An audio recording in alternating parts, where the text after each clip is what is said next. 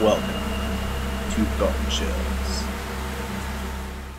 With the way the Howling 3 wrapped things up, there really was nowhere else for the story to go.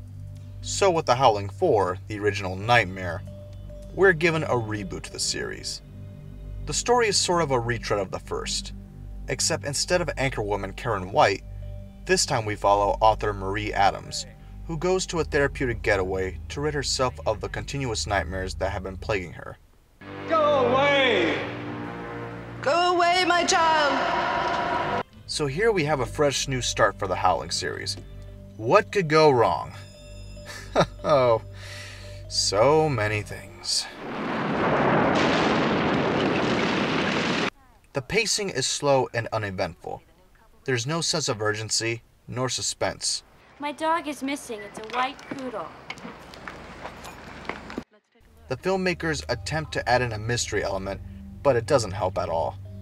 If anything, it just makes the plot even more confusing and convoluted. Most of the movie is dedicated to Marie talking to the locals and asking them questions about the town.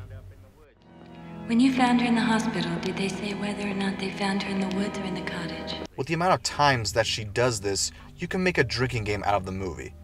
But I would advise against it. Save your strong liquor for a better bad movie. Are the characters at least interesting? Unfortunately, not so much. A lot of the performances are bland and emotionless. And if Sister Ruth... Okay, just stop it, all right? Just stop it right there. Even when the characters are supposed to be scared, they look like they're treating their dire situation as an inconvenience instead of potential death. Come on, get started! The dialogue doesn't help either. Most of it is just our characters spouting exposition. Doctor, I shot at a wolf last night. A wolf? Are you sure? At the 35-minute mark, we finally get a couple of minutes of werewolf terror.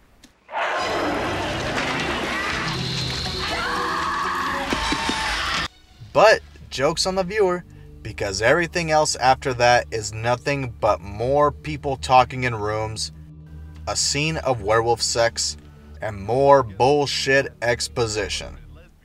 And you come up with howling werewolves and demented nuns. At the last 10 minutes of the movie, something happens. We finally get some creepy werewolf scenes. And some pretty disgusting practical effects. Richard! If only there had been more stuff like this. Even though those last 10 minutes are entertaining, it still doesn't redeem the boring shit I had to put up with. The filmmakers had an opportunity to start fresh with the Howling series, but they blew it. And instead, they crafted a slow and boring story with little payoff for the viewer. If you were interested in seeing this, my advice, skip to the last 10 minutes for the effects. Otherwise, stay away.